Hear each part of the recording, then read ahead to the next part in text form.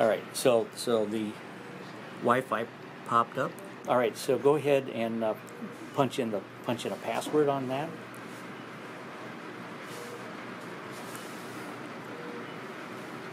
All right.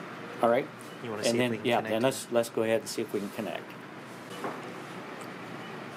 So yes, cam. I think cam. Yeah.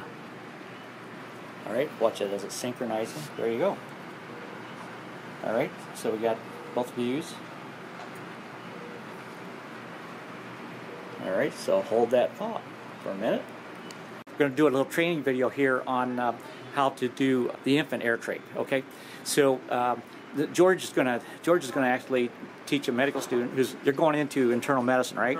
Okay, so Chris, we have the Airtraq set up here. So you're going to want to choose the size that's appropriate for a neonate or a small infant, which would be the gray colored one. So that one can hold ET tubes. So I think that goes from 2.5 to 3.5. Right, okay. So we actually already have it hooked up. So there's your direct video screen that you can use to directly visualize. But we also have it hooked up through Wi-Fi and wireless to an iPad, which is good for educational purposes. So everyone in the room. So that's actually the Wi-Fi right there that you have in your hand. So we're going to actually we actually have the mannequin, the mannequin, or the sim kid, whatever it is, but it has a very small oral airway. So this will be a good one for you to practice on.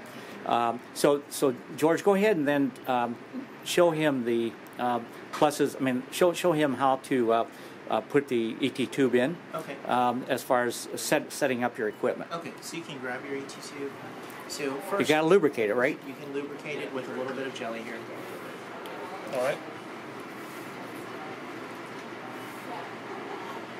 So we just I used it for the first time yesterday. We just loaded a couple of these on the cart, a ped size and an infant size, yesterday, and then we had a 4-month-old pediatric resuscitation come in. We used it for the first time. I got this thing actually lets you do video of the intubation. It was a beautiful intubation. It was just like the easiest thing in the world with this. And actually, I talked to the resident who got the airway. She said it was very simple and got it pretty easily without any real problem. Yeah, I mean it had she liked it. It had the tube sitting right at the cords. Right. So then grab the Airtraq with your hand and put it within the channel that's specifically designed to hold the ET tube. Yeah. So advance it down all the way. And that ET tube has had a stylet in it, so it's already shaped to look. So then you can stop right there. Maybe pull it back just a little bit. Pull back slightly? Yeah. Okay. And then next you're going to go ahead and turn the Airtraq on. So it's that orange button, the big button on the side, and wait 30 seconds for the... so it's 30 to 60 seconds that it takes, and it'll be a blinking light. All right. So this is an actual. This is not a demo one. This is an actual tube. And so it heats. Basically, there's a heating element, right? Right. Go ahead. I'm stealing your thunder. I don't have any thunder to steal. So it heats up so to prevent fogging. So so the change of temperature from going outside into the orifice. So I think it'll blink when it's ready. Right? It'll stop blinking and become a solid light. So it's about 30 to 60 seconds. Chris, do you have any experience in pediatric airways? No. Or airways in general?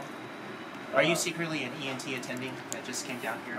I've intubated dummies and non-human primates. Okay.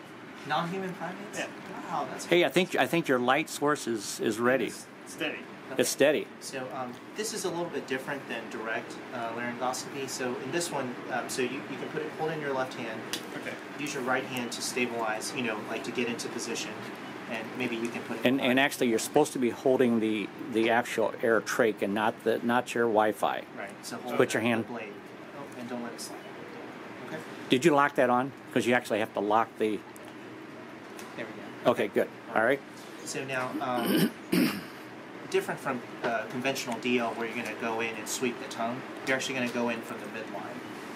Okay. And, I mean, you will still go in, but you're just going to go in from the midline, and then once you go in, immediately start looking at the screen to try to visualize the glottis. Yeah. So that's exactly it. So to prevent injury, you look directly at the mouth as you're inserting it, but then after that you start looking at your screen, or if you don't have the Wi-Fi screen, you're looking right into the eyepiece, and so you don't get confused on the anatomy as you're moving it on through.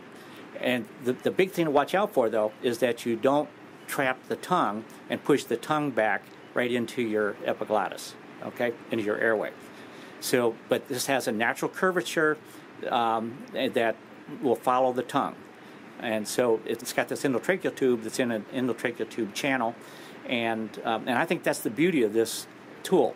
I love the CMAC, I like the Glidescope, but once on a little pediatric oral cavity, you try and get the endotracheal tube in there, as well as the MAC, the blade, and all that, you run out of space. This has the tube right there. So I'm just looking at it externally. Okay, now what you may have to do, see how bright that is? That's a good teaching point. Hit the PEDS. Okay. So Hit the button that says PEDS, because you're going to need to dim it a little bit. see, that's much better. See that? Beautiful. So as you advance, so what you can actually do it in two ways. So you can do it like a Miller blade and hook and lift the epiglottis, or you can do it like a Macintosh, like a traditional Macintosh, where you're going to put it in the vallecula and then lift the structures to visualize the chords. Okay, so it looks like, so do you feel like you have a pretty good visualization of the chords there? I do. Okay, so once you do, okay, so Okay, now wait. This has this real strange. Yeah, there it is. This see that has at the real top? strange anatomy There you go. right there. There it That's okay, so this is kind of like alien anatomy. alien anatomy is right. So that's what the chords would look like. So- and typically in kids, it's very anterior, and sometimes it's hard to visualize. So George, what happens if he can't get it? There are a couple approaches you can do. So if you advance the tube, well, so if your view is obstructed by mucus or blood, you can always suction and then readjust your position. If you try to advance the tube and you're finding that the angle of approach that the tube is going in is not optimal, you can also pull back or pull up on the blade. Right. They generally say don't readjust. yeah, don't lift. The one thing that's unique about these this equipment is that as the ET tube comes out, it first goes down, and sometimes you end up in the esophagus. So, but the next step that happens is the tube curves up. So once you lift the whole air trach up, then the tube is pulled out a little farther away from the cords, and then it'll follow the natural course as the tube comes up. Okay. So Chris, do you want to go ahead and try to advance? So hold steady with your hand here. Use your right hand to advance the ET tube. It's kind of like a video game. So there you go. See the tip of it, and just advance, and then try to get within. There you go. There you go. Okay. Keep going. Keep going. Perfect. Keep going. Keep going. Are you meeting a little resistance? I'm meeting some resistance. Okay, you can put a little bit more pressure. Go ahead and just slide it right on in. Slide it right on in. Because you're right. There you go. Okay. All right, and keep going a little bit further to make sure it's in. All right. Okay, so then now you can pretty confidently say it's in, and everyone else in the room we visualize that the tube is past the cords. So then stabilize the tube with your right hand. Don't stabilize the tube with your right hand. All right, and then pull off the channel, right? Yeah. And then withdraw the air track out while you're stabilizing the tube. And at this point, in a real situation, RT would be here, nursing would be here, to help you with the process. And just pull out smoothly. There you go. All right. Very good. Wow. Wow. So, was this the first time you've ever tried to intubate, even though it was a mannequin, a very good pediatric patient? Definitely. Okay. Hey, so what happens though is that there's a couple papers out there said that when you run into this problem with the newborns especially, is that they said the workaround on this is you put a stylet in. Even though you notice we didn't do a stylet here, they said if you put a stylet in, that keeps the curvature such that you can actually that it actually prevents it from going down backwards behind the cords and into the esophagus. So, but beautiful job. That was great. First try. It's amazing. Yeah. Actually, Very user friendly. Yeah. Okay. Young neonates are typically some of the hardest, most challenging airways I've ever seen too. So. And you can use it without your I5 by looking in the eyepiece. So the other way is to actually visually. So as you're going in, you can visually. It's the same thing, but everyone, and you can look at it directly. And Hey. this is It's portable. It's reusable. You don't need to hook it to any kind of power source initially for that. So you want to demonstrate this little object here. So Actually, you may need to use my iPhone. What you do is you can load your iPhone on this. But you're using a different app. There's two apps. We just used the A360 cam, and so now we're going to do the Airtraq mobile. All right. So I'm going to take this, and that white line is actually a marker for helping you kind of set it up. But so basically, I've got my. We can do the same thing with this, but see my view. Now, if it's not real focused, I can hit it and it focuses. I can move this around a little bit. I say, hey, I'm getting ready to intubate. Let's record. So you start the record, start and stop the record, and then let me borrow that intake tube from you for a second. Just go ahead and pull that baby out of there.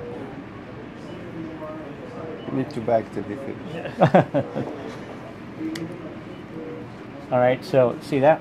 So it's coming right out there. Wow. And so I'm recording, like I said, but I'll stop the record.